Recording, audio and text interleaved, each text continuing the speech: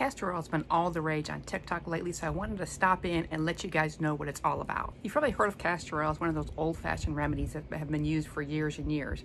But my belief is with modern medicine, some of these old-fashioned remedies get pushed out, but maybe it's time to bring it back in. So there's a lot of ways you can use castor oil. You can ingest it, which can help with constipation, and it's also a good probiotic. It's good for your gut bacteria. You can use it as eye drops for dry eyes. You can put it on your hair, your nails, your skin for softer skin, softer hair.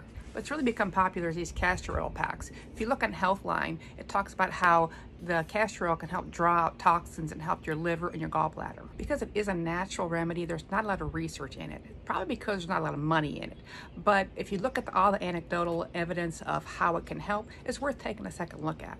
So let's take a look at what's in this particular kit. So you get these soft chemical-free bamboo pads, and what you do is you put some of the castor oil on the pad. And then you can take the pad and put it inside this pouch and then put this wherever on your body that you need it. And again, a lot of people say that it can help draw out toxins, it can help with like aches and pains. There's a lot that it can do. This kit also comes with a pad that you can heat up, which is supposed to help to absorb the castor oil better. Now, when looking for a castor oil, you want to make sure it's a good product because you don't want your body absorbing a lot of chemicals and bad stuff. So this one by Rejuvenaturals checks all the boxes on what you need to be looking for in good castor oil. It's in a glass bottle, it's a dark bottle, it's 100% pure certified organic, and it's hexane and chemical free. And you definitely don't want your body absorbing hexane or any of the other chemicals because it can actually make you really sick. So if you do want to give castor oil a try, this is the one I recommend.